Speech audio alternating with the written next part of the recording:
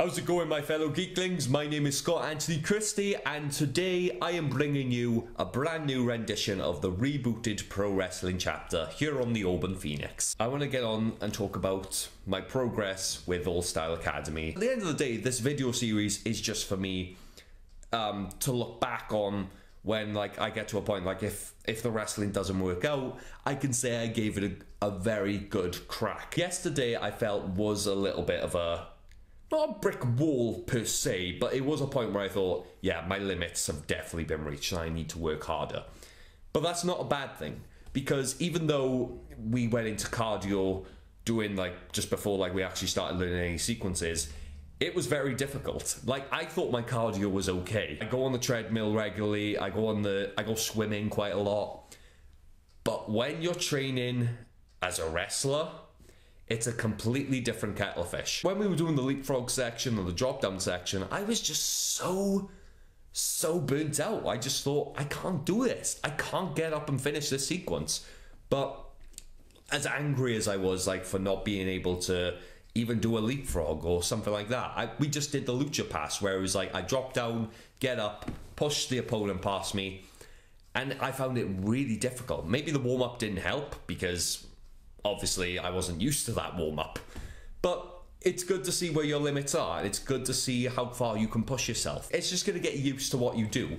I could go to training every single week and do that leapfrog sequence, and I guarantee maybe 6 months down the line, or maybe a month down the line, I don't know how long it'll take me, but I'll be able to do that with ease.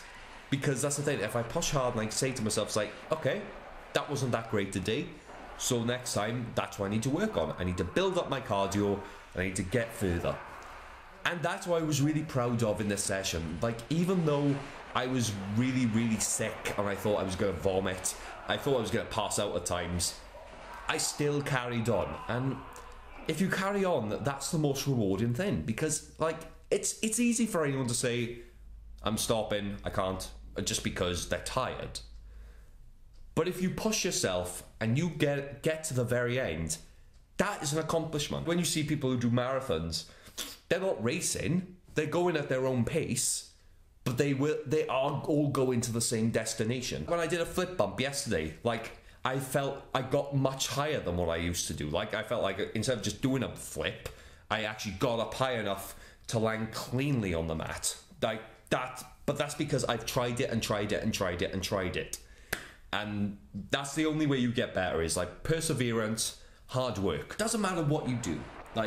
If you're training to be a wrestler, if you're training to be a boxer, training to be an actor, a singer, a musician, anything, whatever your trade is or whatever your craft is, you do it because you love it. You don't do it because, I'm forced to do it. You've chosen that you think, I will only be happy doing this. And that is the thing. If you are happy doing it, it doesn't matter how much work it takes, it doesn't matter how long it takes for you to get to a certain destination, you love it and you keep going. And that's what I think about wrestling. So, what to expect from these pro wrestling chapters, guys? Honestly, I don't know, because who knows what could happen. I know that All Style Academy has got a lot of ideas of where they want to go, but I'm not going to go into that because nothing's concrete yet.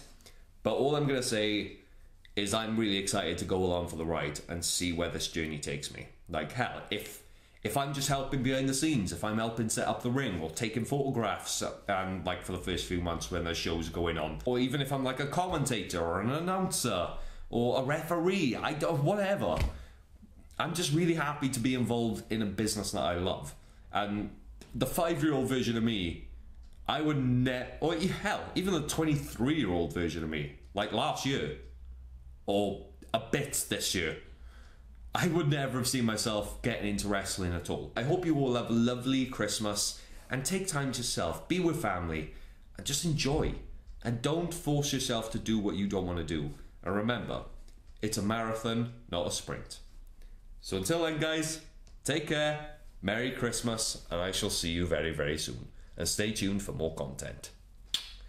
Take care, guys. Merry Christmas.